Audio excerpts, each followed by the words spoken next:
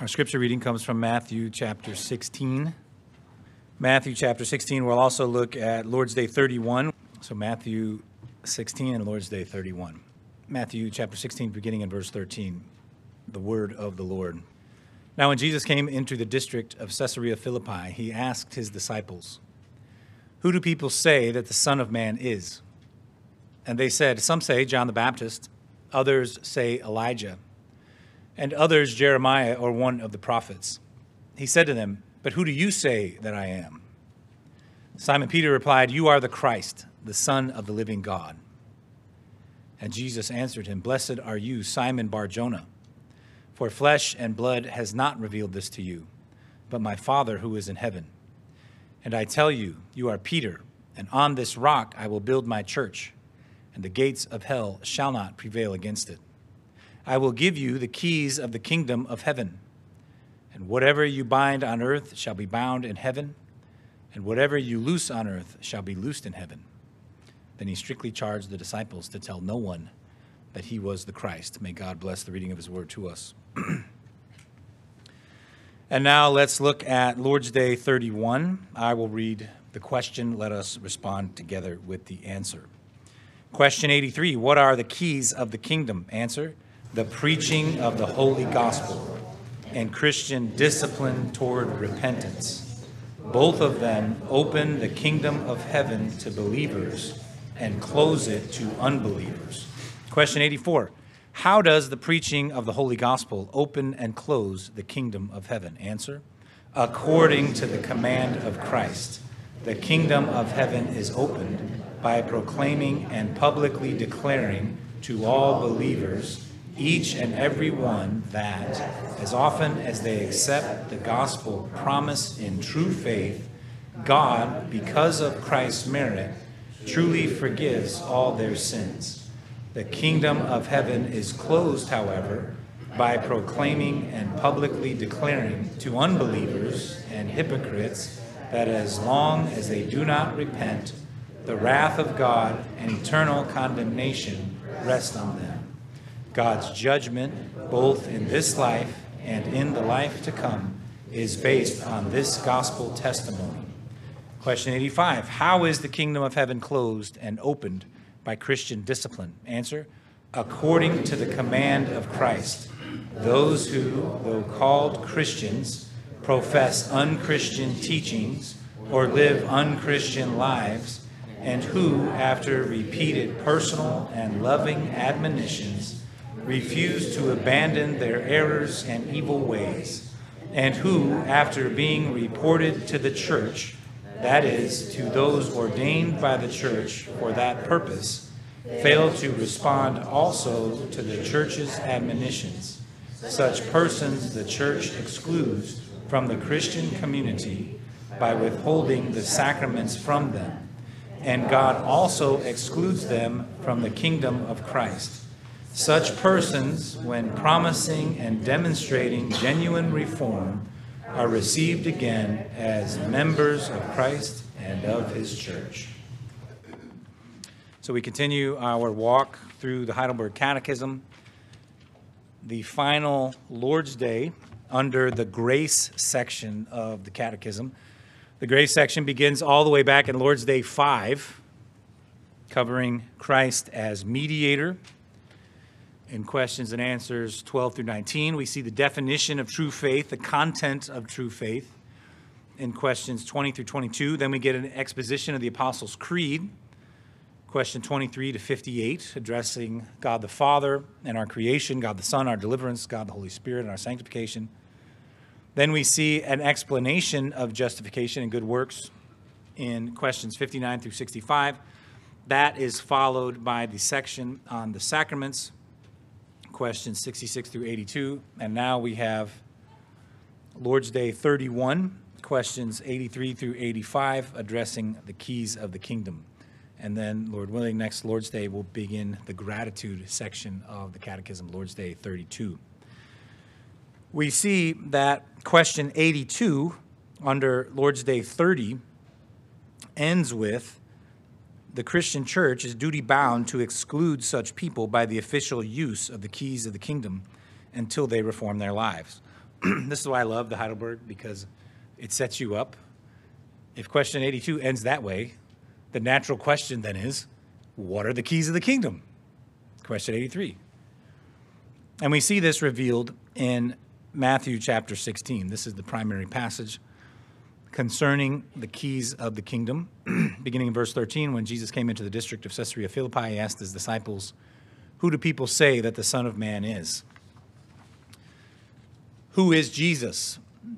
Jesus' identity is one of the primary themes in the gospel. We see over and over people question the identity of Jesus. They don't know what to make of this man.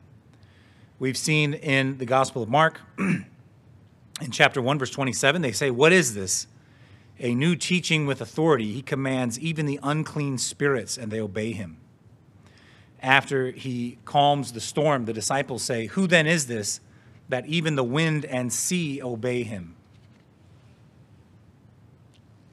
The crowds don't know what to make of Jesus. The disciples don't know what to make of him. The disciples tell him in verse 14, they said, some say John the Baptist, others say Elijah, others Jeremiah, or one of the prophets. They don't identify him as Messiah directly, but they do give him a rather favorable evaluation. All of these answers fall under the title of prophet. John the Baptist, Elijah, Jeremiah, of course, were well-respected prophets by the people. The Pharisees didn't appreciate John the Baptist, but the crowd did. So according to the masses here, Jesus bears the marks of a renowned prophet. But that falls far short, because prophets merely prepare the way for the Lord. They don't secure salvation for the people of God, as the Messiah does. Then we come to the critical question, verse 15. He said to them, "Who do you say that I am?" You here is emphatic. Who do you say that I am? Regardless of what everyone else says, who do you say that I am? Life's most important question. Who do you say that Jesus is? Now, Peter here is not speaking only for himself. He's acting as a spokesman for the disciples. We see him do this a few times in the Gospels. And Peter responds with the right answer. Verse 16, Simon Peter replied, "You are the Christ, the Son of the living God." How does Peter come to know that Jesus is the Christ? He is the Messiah. Did he come to this conclusion through careful reasoning? Did he get to use his libertarian free will and decide that Jesus is who he says he is? How can he formulate this answer? You are the Christ. Jesus tells us, verse 17, he answered him, "Blessed are you, Simon Bar-Jonah, for flesh and blood has not revealed this to you, but my Father who is in heaven." The Father has opened the eyes of Peter to the reality of who Jesus is. Peter doesn't get to take the credit. He can't take credit for recognizing Jesus as Messiah while others do not. Peter's not smarter than those who have rejected Christ. He's not more holy than they are. All the credit goes to the Father, none to Peter. The Father chose Peter in Christ before the foundation of the world. He opened Peter's heart by the power of the Holy Spirit. He granted him repentance and faith. All the credit is to the Father. So how does he do this? How does he reveal to Peter that Jesus is the Messiah? In the same way he reveals it to everyone who believes. It's through the preaching of the gospel, through the word of God. We've seen the foundational verse in Mark chapter 1, verse 14. Jesus came into Galilee proclaiming the gospel of God and said, "The time is fulfilled. The kingdom of God is at hand. Repent and believe in the gospel." So the one true God, by the power of the Holy Spirit, used the proclamation of the gospel to open Peter's heart and allow him to see Jesus as Messiah. And he does this for all of us who believe. The way we are saved is no different than the way Peter is saved. We know, Heidelberg 65, the Holy Spirit works faith in our hearts by the preaching of the holy gospel. So through Christ's preaching of the gospel as himself, as Messiah to Peter, as the once-for-all sacrifice for sin, Peter was granted faith, and the gates of heaven were opened to him. The same way all of us are saved. So then verse 18, I tell you, you are Peter, and on this rock I will build my church, and the gates of hell shall not prevail against it. Christ builds his church not on the foundation of Peter as an individual. This is not Jesus giving the title deed of the church to Peter, the first pope. Christ builds his church upon the foundation of the apostolic witness to the truth. So Paul says in Ephesians 2, verse 18, for through him we both have access in one spirit to the Father. So then you are no longer strangers and aliens. He's talking about Jews and Gentiles. But you are fellow citizens with the saints and members of the household of God, built on the foundation of the apostles and prophets, Christ Jesus himself being the cornerstone, in whom the whole structure being joined together grows into a holy temple in the Lord, in whom you also are being built together into a dwelling place for God by the Spirit. So the church is built on the foundation of the apostles and the prophets, with Christ as the cornerstone. And Peter himself says in 1 Peter chapter 2 that Christ is building all of us into a spiritual house, the church of Jesus Christ. Verse 19, Jesus says, I will give you the keys of the kingdom of heaven. Whatever you bind on earth shall be bound in heaven, and whatever you loose on earth shall be loosed in heaven. The triune God is in control at every moment. He elects in Christ in eternity past. He establishes his church, which is founded upon the biblical testimony of the Old Testament prophets, as well as the apostles, that Jesus is the Messiah. He builds his church. He extends it to the ends of the earth. And he gives to the church the keys of the kingdom that open and close the gates of heaven. Because ordinarily is one of the most important words in Reformed theology, ordinarily, in the divine worship service of Christ's church, the triune God creates faith through the preaching of the gospel. Every aspect of this is in God's sovereign hand. The triune God creates the church, and he determines who is in the church and who is not in the church. The choice is his, it's not ours. And the church merely recognizes and proclaims what God has already declared to be. God opens and shuts the gates of heaven, but he does so through the church. So question 83 of the Heidelberg Catechism makes clear that the keys of the kingdom are the preaching of the gospel, or the ministry of the word in general, and Christian discipline. And then question 84 tells us how. How does the preaching of the gospel open and close the kingdom of heaven? So in the preaching of the gospel and the ministry of the word, God, through the mouth of his minister, declares to all those who are in Christ that he has forgiven their sins and that he has clothed them in the righteousness of Christ. And God graciously declares this to us every Lord's Day. Every Lord's Day, he declares to us that we are forgiven of our sins, that we are righteous in Christ. Now, of course, we hear this, we hear God's declaration of this in the preaching of the gospel, the preaching itself, but we also hear it in our liturgy, in the declaration of pardon. I declare to you, your sins are forgiven. You're not under the condemnation of God. So it's not just in the sermon proper. God declares this to us even in the declaration of pardon. We also hear God's declaration of his grace in his greeting. Grace to you and peace. We hear it at the start of the service. We hear it at the end of the service in the benediction. May the Lord bless you and keep you. That's all gospel. Our liturgy is loaded with the gospel. And through that, God opens the gates of heaven. That's what I like to tell people, the beauty of a properly constructed Reformed liturgy. Even if the sermon is a total dud, we pray that it's not, but sometimes it might be. Even if the sermon's a dud, you still get the gospel in the liturgy. You get it in the greeting, you get it in the declaration of pardon, you get it in the benediction. The liturgy is shot through with the gospel, so you can rest in that. It's how much we love the gospel. We get it over and over and over throughout our liturgy.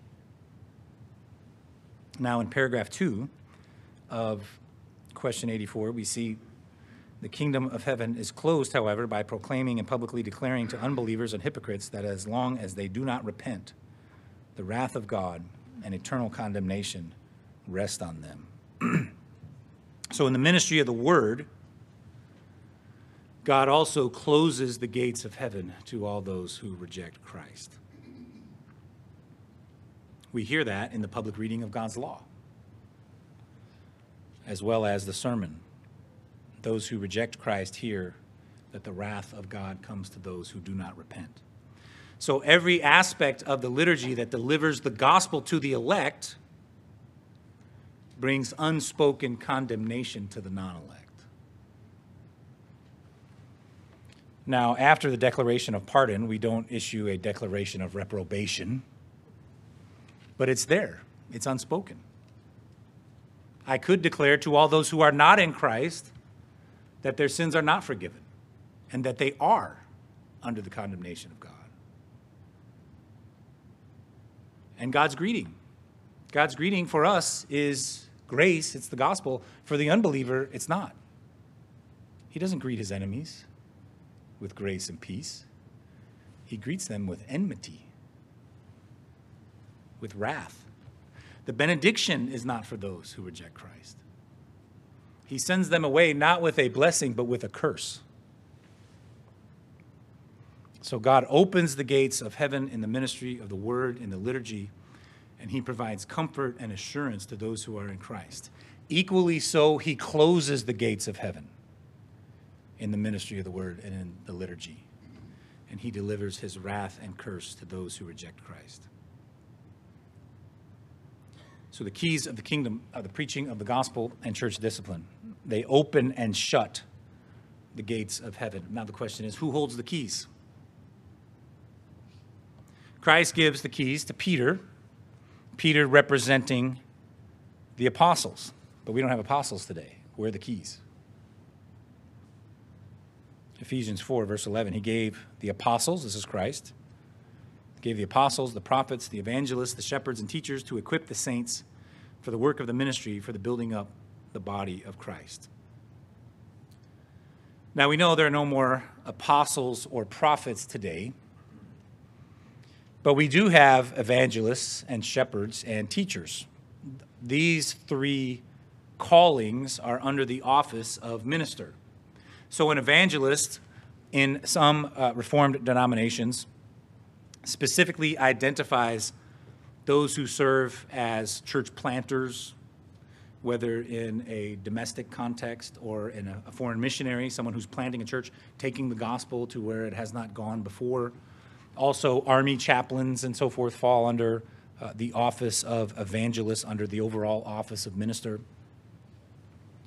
So the Orthodox Presbyterian Church, in their form of government, defines the office of evangelist when it says, ordinarily such men shall preach the word of God free of pastoral charge in a particular flock in order that they may labor to bring in other sheep. So again, this is church planting kind of context, not your typical congregation. And then, of course, we have shepherds. This refers to pastors. And then also teachers. Historically, many Reformed denominations have identified the office of teacher or doctor of the church. These are ministers who teach in Christian colleges, in seminaries, and so forth. They're primarily in a teaching context and not a week-to-week pastoral charge. So all of these, again, fall under the office of minister, but we have evangelists, shepherds, and teachers. And the office of minister corresponds to Christ's office of prophet, proclaiming the word of God. The office of elder then corresponds to Christ's office of king. Elders, we know, oversee the doctrine and the life of the congregation. We see in 1 Timothy chapter 5, verse 17, let the elders who rule well be considered worthy of double honor, especially those who labor in preaching and teaching. Now, the word elders here is the word from which we get presbyter. So some Reformed denominations will refer to ruling elders and teaching elders. This is how the PCA does. They have two offices. They have deacons, and they also have ruling elders and teaching elders. deacons and elders. Whereas we in the URC, we have 3 offices: minister, elder, and deacon. There's not major distinction between 2 offices or 3 offices. It's not a huge deal. We're not going to break fellowship over something like that. But there is a distinction between the 2. We see 2 types of presbyters: ministers and elders, as separate offices. And it is to these that Christ gives the keys of the kingdom. We see in Westminster Confession, chapter 30, paragraph 2, to these officers, the ministers and elders, the keys of the kingdom of heaven are committed, by virtue whereof they have power, respectively, to retain and remit sins, to shut that kingdom against the impenitent, both by the word and censures, and to open it unto penitent sinners, by the ministry of the gospel, and by absolution from censures, as occasion shall require. So ministers and elders hold the keys of the kingdom as given by Christ. So they're given from Christ to the church, specifically to the ministers and elders of the church. And not every church member holds the keys of the kingdom, because not everyone preaches the gospel or oversees church discipline. Only the minister preaches the gospel, and only the minister and the elders oversee church discipline. Now, contrary to the opinion of some, the civil magistrate does not hold the keys. Again, Westminster Confession, chapter 23, paragraph 3. Civil magistrates may not assume to themselves the administration of the word and sacraments, or the power of the keys of the kingdom of heaven, or in the least interfere in matters of faith. The civil magistrate does not open and shut the gates of heaven. We think this is maybe obvious to us today, but it wasn't so obvious to our Reformed forefathers. There was actual division within the Reformed world in the 16th and 17th centuries between those who believed that the civil magistrate should be involved in church discipline and those who said they should not be involved. Calvin in Geneva strongly opposed the involvement of the civil magistrate in church discipline cases, whereas Zwingli in Zurich believed that the church had no separate ecclesiastical jurisdiction from the state. The civil courts and the church courts should be one integrated body, said Zwingli. He said, the Christian man is nothing other than the faithful and good citizen. The Christian city is nothing other than the Christian church. So a church member is the same thing as a citizen. A Christian city is the same thing as the church. Talk about confusion. But if you remember in our Tuesday night Bible studies, we talked about Zwingli, and he wanted sola scriptura applied to all of life. He wanted to transform not just the church, but the entire world, the civil realm as well, according to the Word of God. So for Zwingli, all Christian discipline, including excommunication, was in the hand of the civil magistrate. So here's how this would work. If a church member is guilty of theft, say someone steals from you. Now, according to Matthew 18, as Jesus says, you go to him, you admonish him to repent. Verse 15, if your brother sins against you, go and tell him his fault between you and him alone. If he listens to you, you have gained your brother. If not, if he refuses to repent, then verse 16 of Matthew 18, if he does not listen, take 1 or 2 others along with you, that every charge may be established by the evidence of 2 or 3 witnesses. So you go to him, you plead with him to repent. He doesn't. You take 1 or 2 brothers with you, so you have 2 or 3 witnesses. All of you beg him to repent. He still refuses. Now, both Zwingli and Calvin, Geneva and Zurich, would have a similar approach up until this point. So the sin is private. You keep it private. First, you go one-on-one, then you take 1 or 2 witnesses. But now Jesus says in verse 17, if he refuses to listen, tell it to the church. So here's where the divide comes. What does it mean to tell it to the church? Zwingli says tell it to the church means take it to the civil magistrate.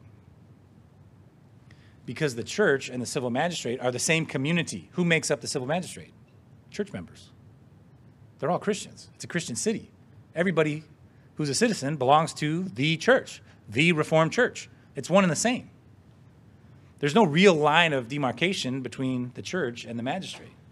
So remember what Zwingli says. The Christian man is nothing other than the faithful and good citizen. The Christian city is nothing other than the Christian church. So in a city shaped by sola scriptura, the civil magistrate is made up of church members, including elders in the church. So the magistrate oversees church discipline because the civil punishment and church discipline will be the same. Now, in Geneva, they believe, tell it to the church, means the consistory, the pastors and the elders. They oversee church discipline, not the civil magistrate.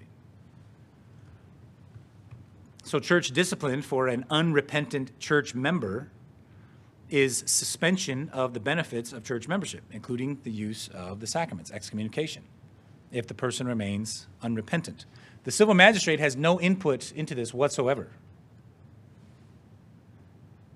You might recall, Calvin arrives in Geneva in 1536, but then just 2 years later, in February of 1538, the city council, which is under the influence of a group called the Libertines, they're basically antinomians, lawless types, they kind of influence the city council at this point, and the city council then decides that no one should be barred from the Lord's Supper,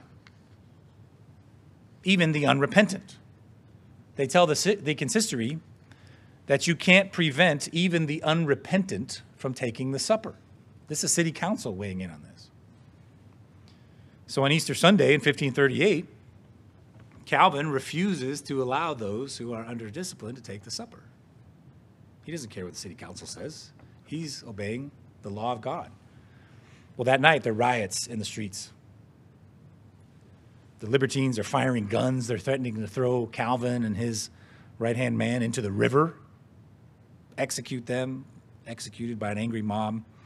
The next morning, the civil magistrate deposes Calvin and William Farel, his right-hand man. They depose them from pastoral office. They banish them from the city of Geneva, all because they refused to allow the civil magistrate to interfere in church discipline. This is a huge deal. Of course, Calvin returns 3 years later and eventually institutes his understanding of the role of the civil magistrate in church discipline, which is none. They have no role in church discipline. But it took a very long time for him to get that implemented in Geneva. By God's providence, his view eventually became the majority view in the Reformed world. So today, we don't see involvement of the civil magistrate in our church discipline situations. Although the civil magistrate could be involved in one sense in a church discipline situation, in that in Article 51 of our church order in the URC, it says Christian discipline is spiritual in nature and exempts no one from trial or punishment by the civil authorities. So in this case, in our example of theft, a Christian stealing from you, the civil magistrate has no involvement whatsoever in church discipline, none. But they can have involvement, of course, in the criminal or civil proceedings that may result from this theft. So the thief could be excommunicated from the church, and he could be prosecuted by the civil magistrate. Or, if the thief is repentant, he can be forgiven, he can be restored by the church, but still prosecuted by the civil magistrate. Just because he's forgiven in the church doesn't mean the civil magistrate is going to say, oh, wipe our hands, no problem, off you go. No, they might still prosecute him for theft. And that would be just. One realm is spiritual, the church. The other realm is civil or secular, of this age, that is the civil magistrate. So we must keep those realms very clear and distinct. Question 85, how is the kingdom of heaven closed and opened by Christian discipline? So the opening of the gates of heaven is the greatest thing that can happen. The closing of the gates of heaven, when it doesn't ultimately lead to repentance, is the absolute worst thing that can happen. We must be very clear, never forgetting that church discipline is for unrepentant sin. Unrepentant is the key word. Christian discipline is not for someone who struggles with sin. It's for someone who has given up the struggle. Someone who has given himself over to the sin. So the process involves, as question 85 says, repeated personal and loving admonitions.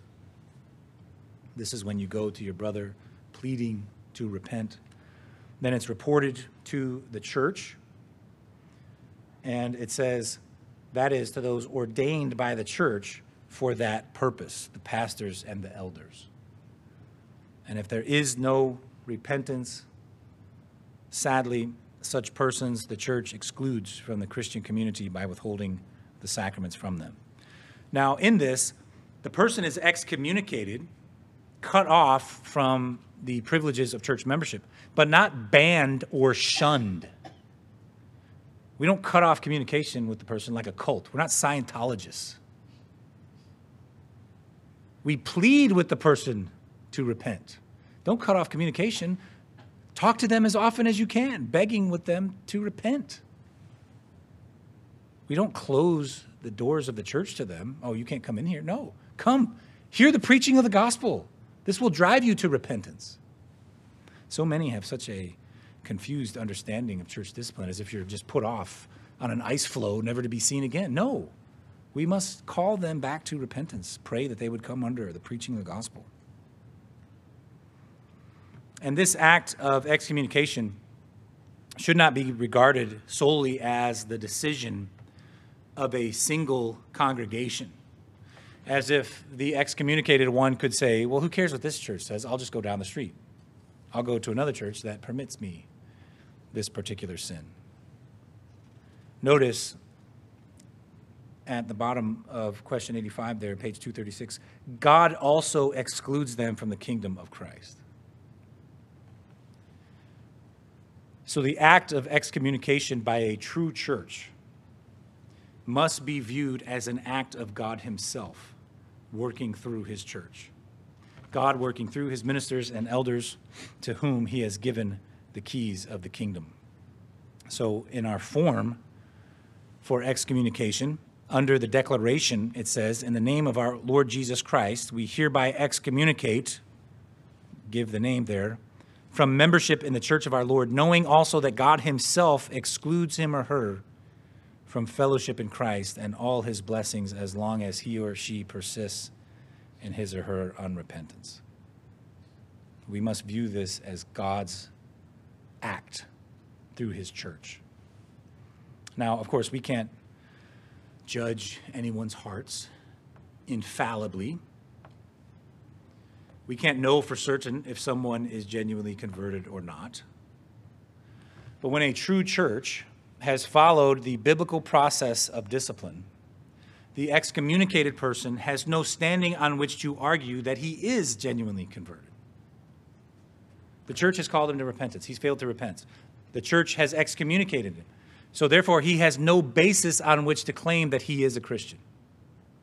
God has spoken through his church. He has acted through those to whom he gave the keys of the kingdom. Of course, in every act of church discipline, we always pray for repentance. The end of question 85. Such persons, when promising and demonstrating genuine reformed, are received again as members of Christ and of his church. If a person repents, he's restored to full fellowship. We even have a form for readmission. We don't just have forms for excommunication. We have forms for readmission. And I've seen this personally. Readmission, restoration, multiple times. It's always amazing.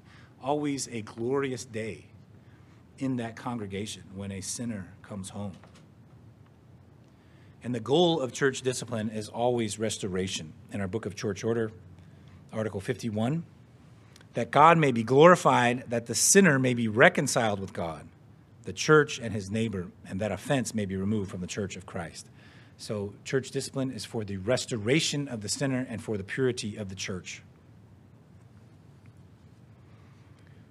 Christ, the head of his church, gives the keys of the kingdom to his church, to ministers and elders, to open and shut the gates of heaven through the preaching of the gospel and through church discipline.